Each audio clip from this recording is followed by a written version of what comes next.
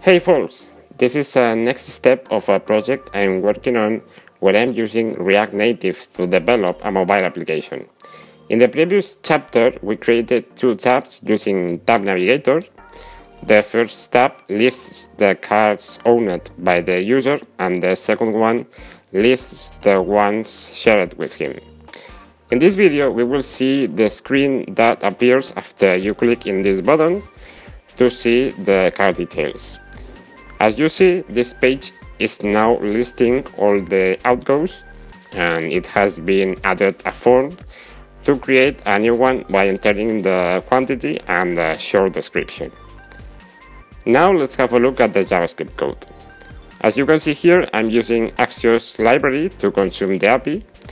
Axios is a promise-based HTTP client used with JavaScript that handles the logic of the HTTP requests to simplify the development.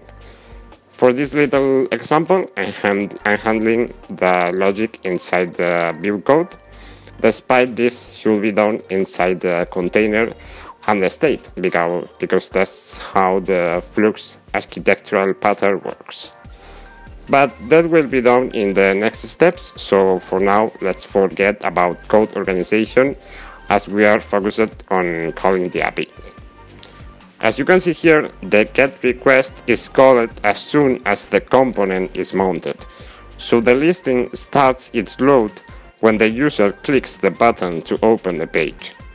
Then data is returned and stored in the state.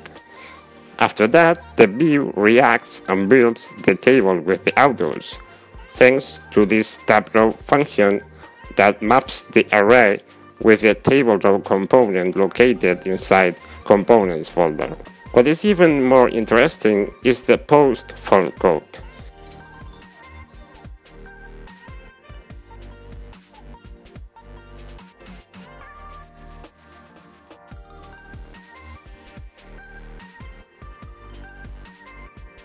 As you can see here, the dependency tcom form native is used, and I'm defining a struct to set the two inputs of the form, a number and a string. The form is rendered like this, specifying the outgo model, which is the struct we have seen, and then the button is linked with this handle submit method. This checks the validation of the form and then performs the post request. Now let's try the post request. Let's open the Android virtual device. First, we can check the validation. If we press the button without having filled the inputs, whoops, they are invalid, so they are using that red color. Let's enter something. For example, 10.50 here, and a description like repair. And that's it. The new outgo is stored, as you can see here in the app, and also in Postman, where I can perform a GET request to the same API.